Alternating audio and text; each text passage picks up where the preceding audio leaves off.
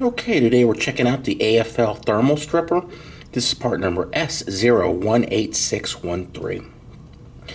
Now the handle assembly is right there, and the spring assembly is right there.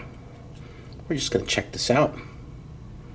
Now this piece right here, that is the heater oven. We got your strip length guide right here.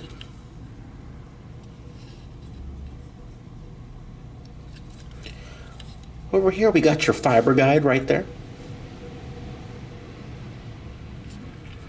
And then you got your cutter blade set right in there. Takes just 2 AA batteries. Go ahead and pop that open and pop them in there. See that little metal piece and that one? Once you close it and they touch, that's what turns on the heater. Now let's go ahead and strip the piece.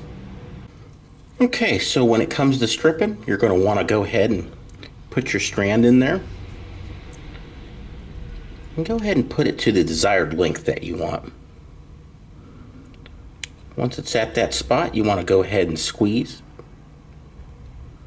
Hold it together for 5 seconds.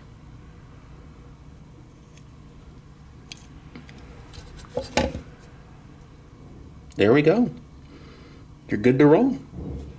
Of course, it does include a nice overview pamphlet. Also, the other associated part numbers.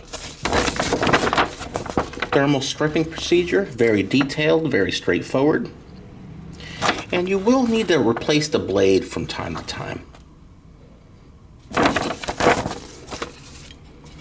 It does include a tool, so you replace the blade, go ahead and pop this bad boy in there, and then you can go ahead and take that out. And it does take AA batteries, which is nice. Go ahead and throw this along with your other fiber tools and keep some extra AA's. Kind of convenient out in the field. It does include a brush also, so when you need to get some scraps out,